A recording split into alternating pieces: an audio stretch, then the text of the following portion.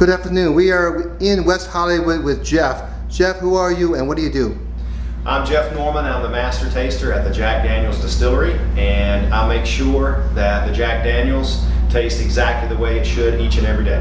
Now, I've recently been enjoying the Gentleman Jack. Tell me about that product. Well, the Gentleman Jack is made exactly the same way as Jack Daniels Old No. 7, but we do a very important step in addition to how we make the Jack Daniels Old No. 7. We charcoal mellow the whiskey a second time before it gets bottled. Now, the charcoal mellowing is what makes us a Tennessee whiskey, and it will actually smooth and polish the whiskey before it goes into the barrel, and in the barrel it's going to get some great colors and flavors and aromas. Once we take the whiskey out of the barrel after it's matured, before we bottle it to make Gentleman Jack, we're going to charcoal mellow that whiskey a second time. Very smooth, very polished, great sweet notes, caramel, vanilla, some floral notes in there, so it's a very, very good whiskey. How do you compare the Old No. 7 against the Gentleman Jack? Well, the Old No. 7 is going to have those sweet notes, plus it's going to have the soft wood notes in there as well from the oak.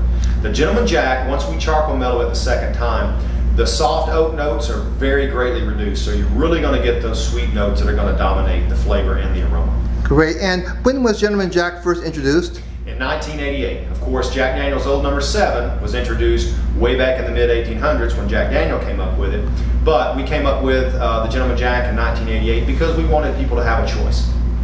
And how has been the reaction? It's been great. It's been great. It's very good by itself, neat, over the rocks. It also makes a great Manhattan, so the reaction to that has been very, very good. Fantastic, Jeff. Listen, from West Hollywood, thank you very much for joining me here today. You bet, Wilfred.